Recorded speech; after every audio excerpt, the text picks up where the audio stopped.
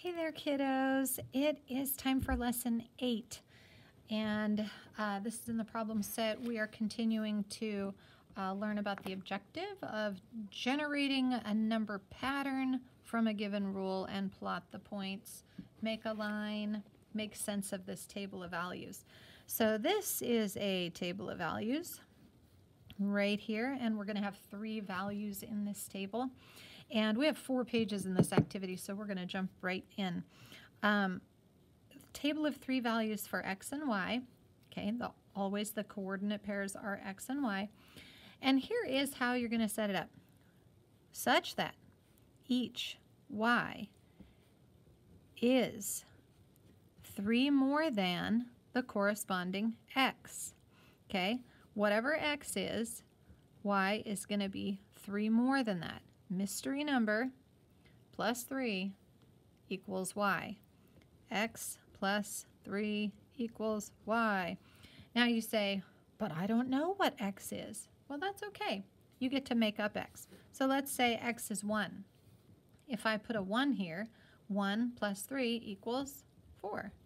So what happens is, as soon as you understand what the rule is for a certain table of values, every pair of numbers is going to follow that rule, and then it's going to be a point on the line. If you do the wrong math, your point will be somewhere off the line, and then you know that you made a mathematical error. So let's say x is 5. Okay, 5 plus 3 equals y.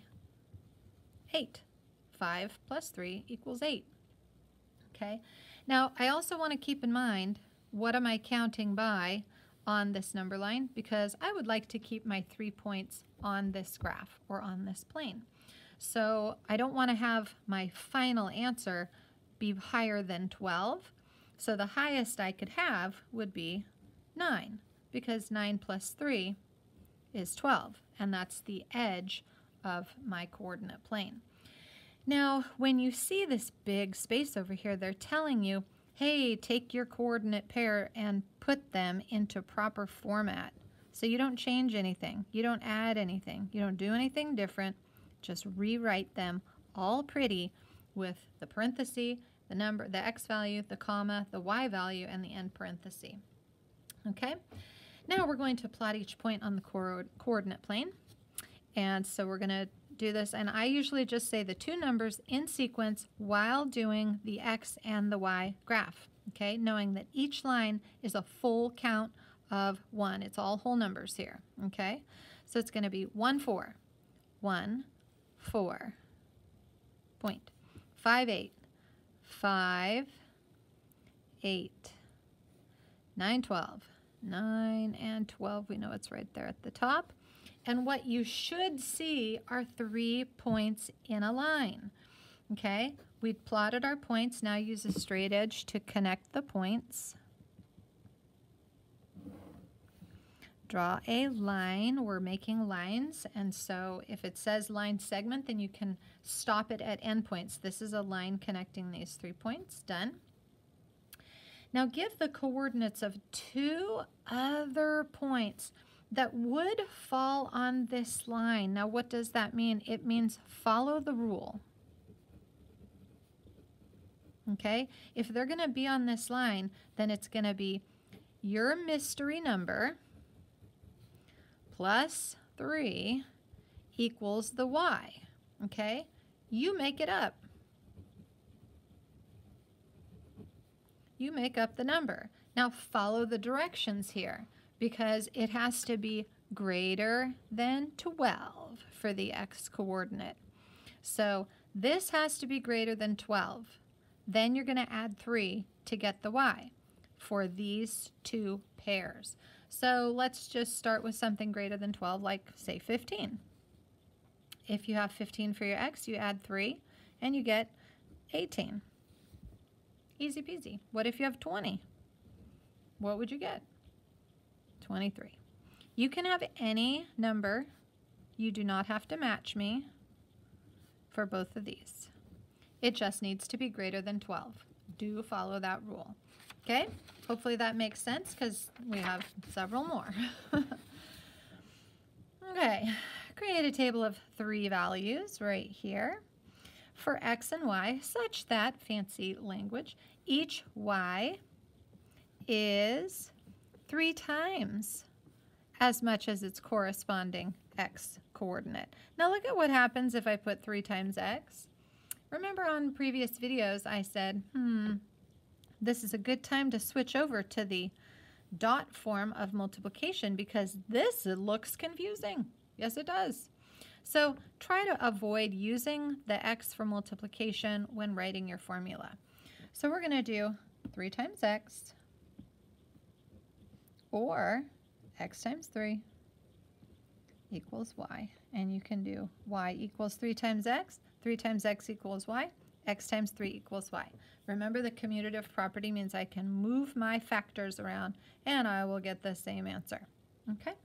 So, again, you are not given any x values because you choose what you would like. Now, keep in mind, if you're multiplying by 3, we could get a pretty large product pretty quickly. So if I started with 12 here, then I would have 12 times 3 is 36, and I would have 36 for y, and is that on my graph? No.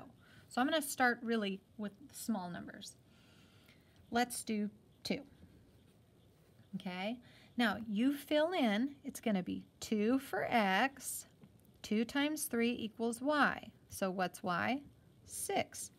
Okay, you don't put the other factor in the y position. That's not what you're putting in. You're putting in the answer to the problem. So you have 2 times this number 3 times, okay, to get the y. And then if you are ready, you just go ahead and write your ordered pair in the proper format. Next one, I do not want to go any higher than 12, so I'm going to keep it small.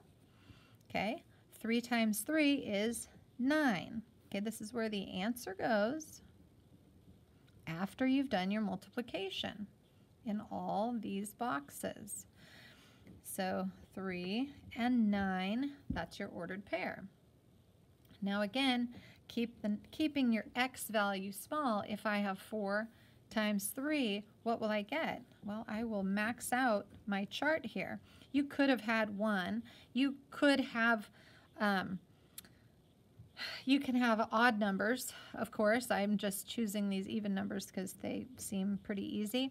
You can also have fractional numbers, but that would make it harder on this one because we just have whole numbers for all of our lines. Okay?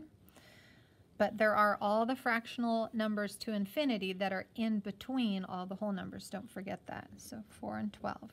Plot each point on the coordinate plane. So let's see how these look. 2 and 6. 2, 6. 3, 9. 3, 9. 4, 12. 4, 12. Now this is what I call a steep line. This is a steep line. How interesting.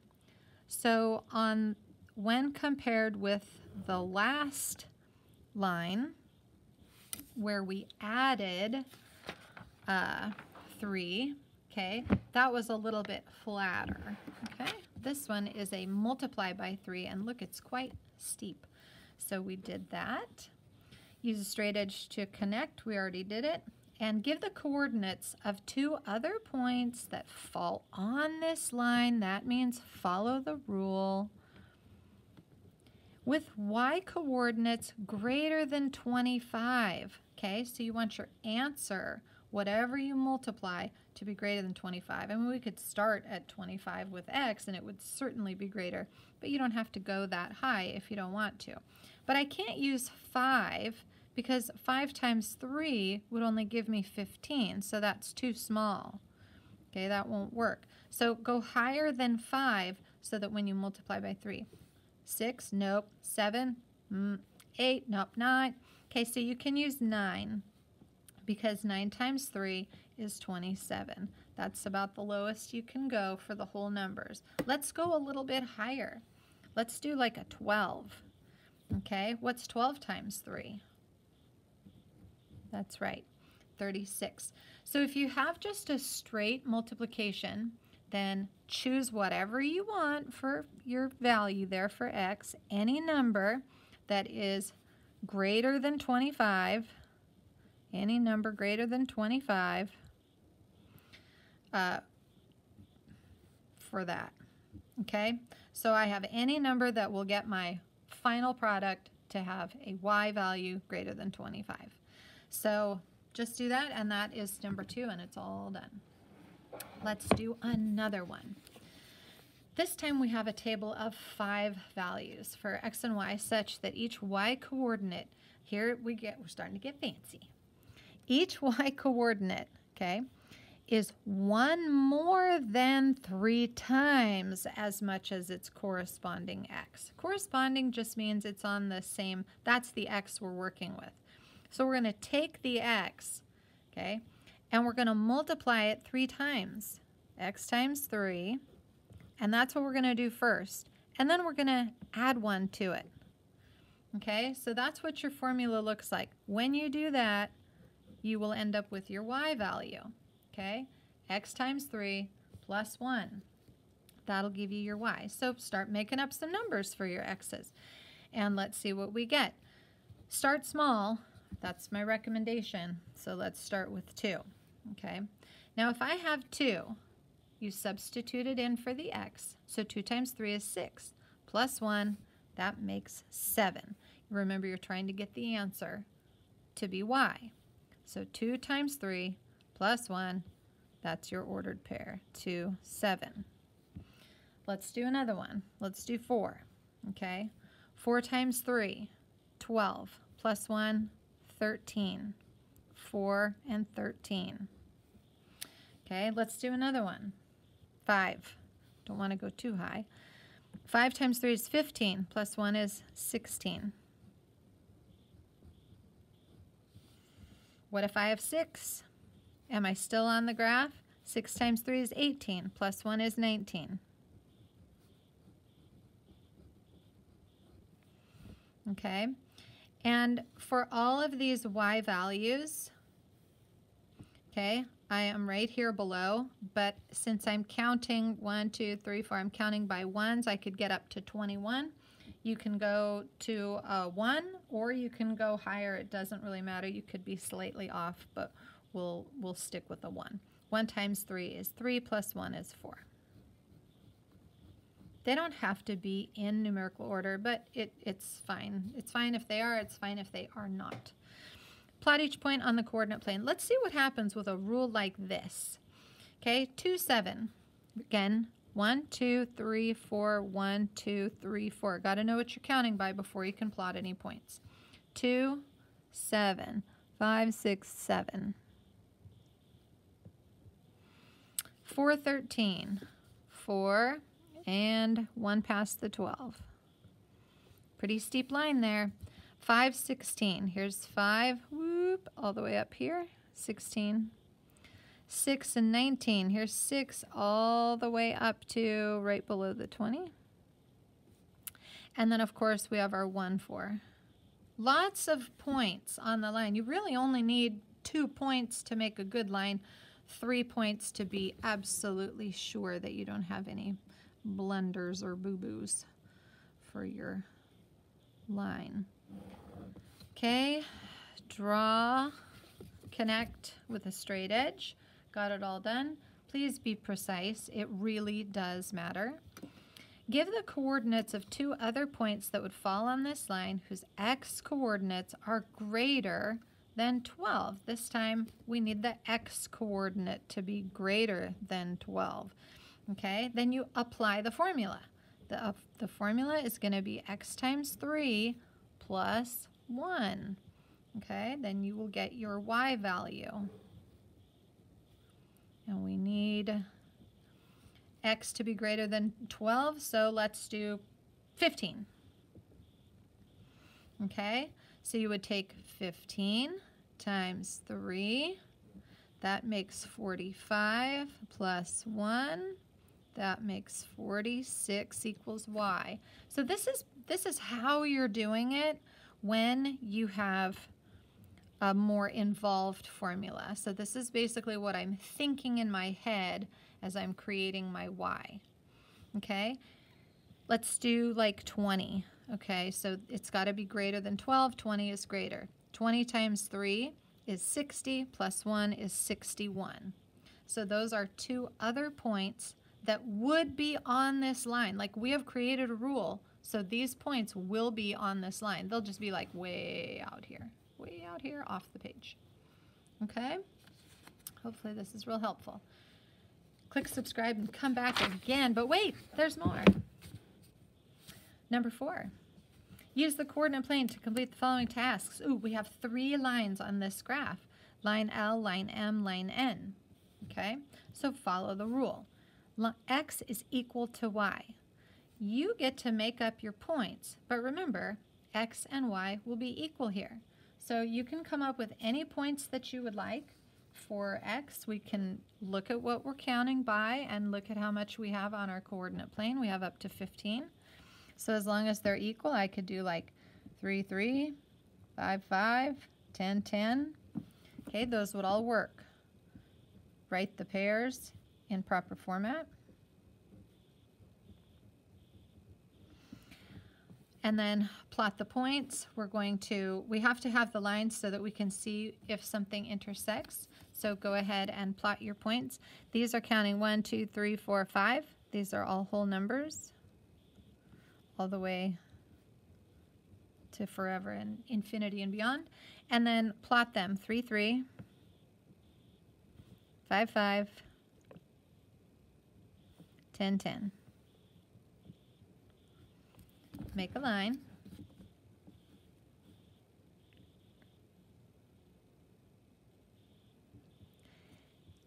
And, very interesting. That goes right through the origin. So noticing that when the points are equal, when X is equal to Y, you have a line that is splitting your coordinate plane exactly in half. Okay? Now, this is for line L. I'm going to go ahead and label that. Line L, fancy cursive. For line M, Y is 1 more than X. The word more than, or words more than, it means I've got a little addition going on. So I have X plus 1 equals Y. And be sure and be careful when you make your X and your plus so that it doesn't look like a times or multiplication, because I've seen a lot of mistakes happen there, and then people start multiplying. So whatever your X, ooh, and I forgot to put our letters to name our points. A, B, C. Now we're making GHI. Whatever you want X to be here, let's do 3, okay? 3 for X plus 1 is Y, 4. 3 and 4. It's just really very simple. It's almost like first grade math. Make up a number for X that's on this graph. Let's try 9. 9 plus 1, 10. 9 and 10. Let's do a bigger one. Let's do 12. 12 plus 1 is 13. 12 and 13. The rule is add 1 to X. So plot these points and let's label them. 3, 4. 3, 4.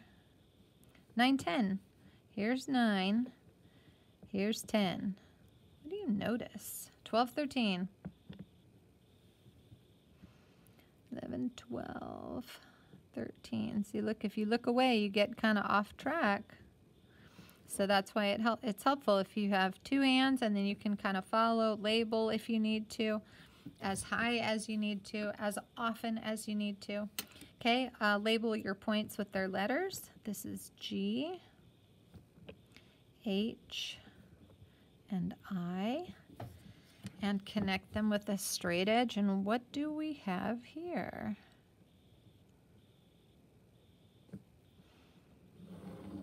We have created parallel lines. Okay. But we'll get to that. Okay. This is line M. M. And then what's gonna happen with line N? Let's check it out. Y is 1 more than twice X. Twice X would look like that, okay? Twice X is 2 times X. or x times 2. And then we have to add one more in order to get y. Okay, and remember, always have the x and the y in your equation.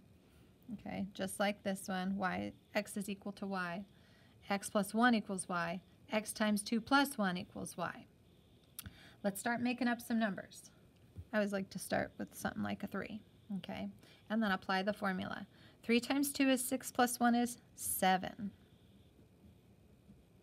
So your first ordered pair can be anything that you choose. You do not have to be using my x values. It can be anything, but eventually we might have some that match. Let's do 5. 5 times 2 is 10 plus 1 is 11. 5 and 11. Let's do 7. And 7 times 2 is 14 plus 1 is 15. And plot these points STU. So 3, 7, 5, 6, 7, 5, 11, 5, 10, 11, 7 and 15, up, 15. And this is STU. Okay? Let's put the dots together. Actually, I'm going to use the right word. It's points. Connect the points with your... Oh, we're going to ignore that. Okay, so which two lines intersect? And we need to put line N here. And it would be lines M and N. Lines M and N. Give the coordinates of their intersection, where they cross. That is right here. Okay, now what happens in this spot? That means there is no x value. It is at 0. X is 0. And what's y? Right there, 1. Okay, so they intersect at 0, 1. And which two lines are parallel? We talked about that in the very beginning. We have M and L. And finally, the last one, I'm going to scooch this up. Give the rule for another line that would be parallel to the lines you listed in problem 4C. So if you look back at the rule, okay, for M and L, and we have x is equal to y, then y is 1 more than x. So if this makes it parallel, x equals y, and then the other one is y is 1 more than x, y is 1 more than x, what would be a rule that would be similar? Okay, we want another parallel line. So we could have y is, fill in the blank, 2 more than x. Y is 3 more than x. So that's kind of how you do that. You look at the patterns that you have established in previous lines, and then you kind of go from there. Okay, I hope this has been helpful. That's a long lesson and a lot of work, but be precise and you will get this. So we'll see you on the next video.